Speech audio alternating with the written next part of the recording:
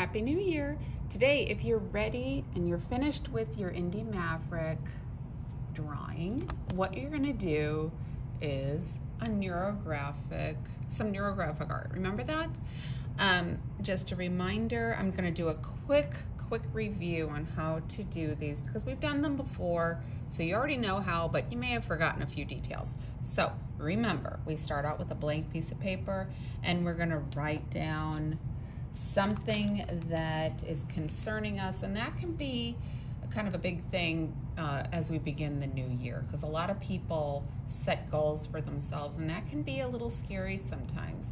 So, you know, like maybe you've set a fitness goal for yourself, or maybe you've decided I'm always going to do my homework on time every time, or I'm going to really study for the next 9 weeks tests, or you know, it could be anything.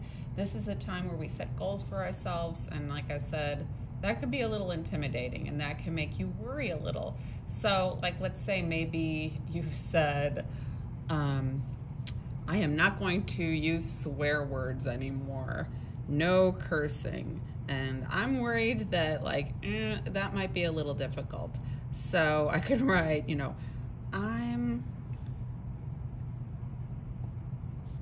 now of course this is not really a concern of mine because I never ever say bad words. I just never do. I'm worried that I will say curse words. Okay, so that's my concern. Maybe you have a more serious concern. You write whatever your concern is back here, and remember, the next step is to turn it over and to take a Sharpie and do your swirls. Now I've done that to save us some time, and remember what we're going to do now is we're going to look for wherever there is a pointy corner and we're going to smooth it out. Okay, so here's one, and I'm just going to keep on looking. Now again, I'm going to try to save us time. I'm not going to do this whole thing right now in front of you. I've kind of pre-done this. What I want to show you is one that has some mistakes. So here's one that has mistakes. Do you see what those mistakes are? Well, first of all, this person, instead of curving in towards the corner, curved out, right? And that is not what we want to do. They went out. We want to curve in. If you accidentally do this, remember you can fix this by tracing over the line and just kind of making an inward curve over. Now, that's pretty messy, isn't it, still? And you can see some other messy spots. You know, it's not smooth. When that happens, just go over it and follow along the line and smooth that out. Remember that with Neurographic Art, the name of the game is smooth lines, right?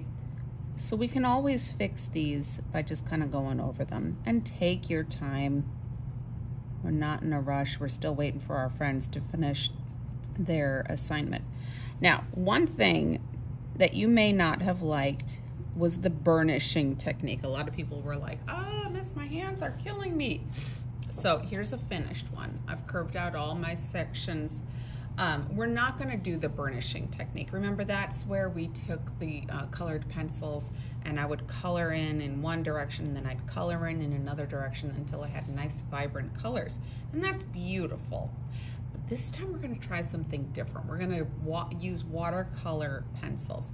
Now remember, this is just my original squiggle. You can add lines if you like, just to kind of break up big spaces, but just remember to curve those lines out and you'll do great. Curve it out, make sure your lines are smooth. I've got some bumps here, so I want to trace over the line. Okay, so this is, I think I've got all my sharp points covered here. And what I can do now is take a watercolor pencil. These are so cool, I love them. And we're just gonna kind of put down some color by outlining the shapes. I'll want some of this magenta here. Maybe want some here. And I'm just gonna do an outline and leave the middle white. This is gonna take less time than what we did before too. So you might like that. Maybe I'll do a little, I'll do this big section.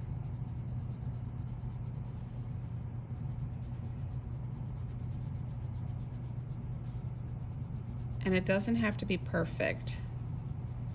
You see that I've got a lot of white left. It's a little scratchy looking. It isn't looking like I would normally want something to look that I'm coloring in. Oopsie, but you'll find out why shortly. I think I'll do some orange. Maybe I'll do that here to kind of cover up where I got outside the line.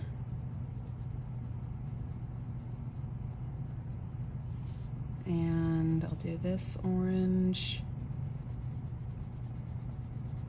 I'm kind of rushing because I don't want to take up too much time.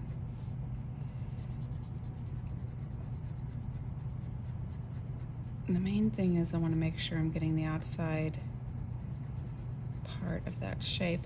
And I'm going to do a little green. And then I'm just going to do this one last little space, just so you can see how this works. I love this. I just love watercolor pencils. So now I'm gonna take just a little bit of water. Remember, I don't want a whole lot of extra dripping, so I'm just gonna put water on my brush, scrape it on the side, and watch what happens. I'm gonna wet the color.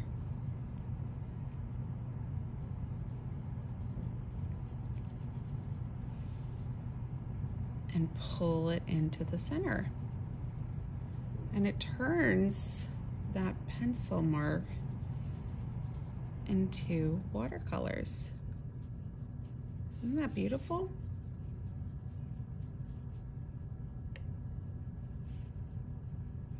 I would recommend putting down all your colors before you begin with the painting part, and doing one color at a time just to kind of prevent your colors from mixing up too much.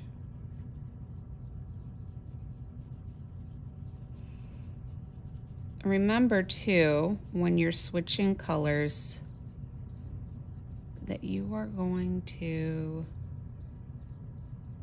ooh, I love it. You're gonna swish, swish, swish, take a sponge and do 2 X's, then get some clean water, scrape off the side, and you can begin on your next color.